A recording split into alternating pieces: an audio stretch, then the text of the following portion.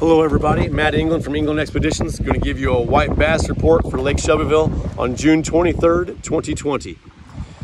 We're starting to see a lot of shad boils.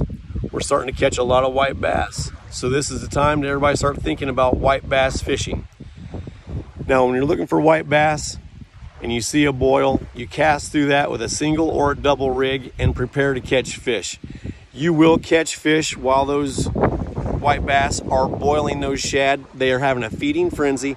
There's nothing like it. You can put a single or double rig on there, cast directly through them. You might have 5, you might have 15 minutes.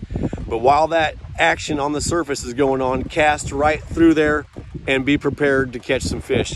Like I say, double rigging for white bass on Lake Shelbyville is a tremendous technique. You catch 2 10 to 11 inch white bass in one cast at the same time, that's going to be something that you or whoever you're with won't forget.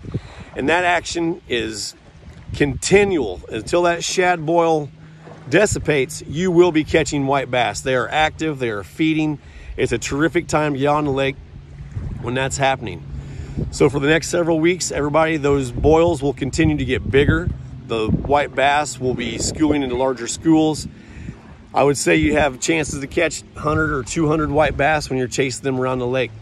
Everybody get out here, enjoy yourselves, do yourself a favor and pay attention to the birds dive bombing the water. Look for boils on calm days. Just get out here, appreciate what we have, take advantage of it. Everybody get out here, have a good time, and stay safe.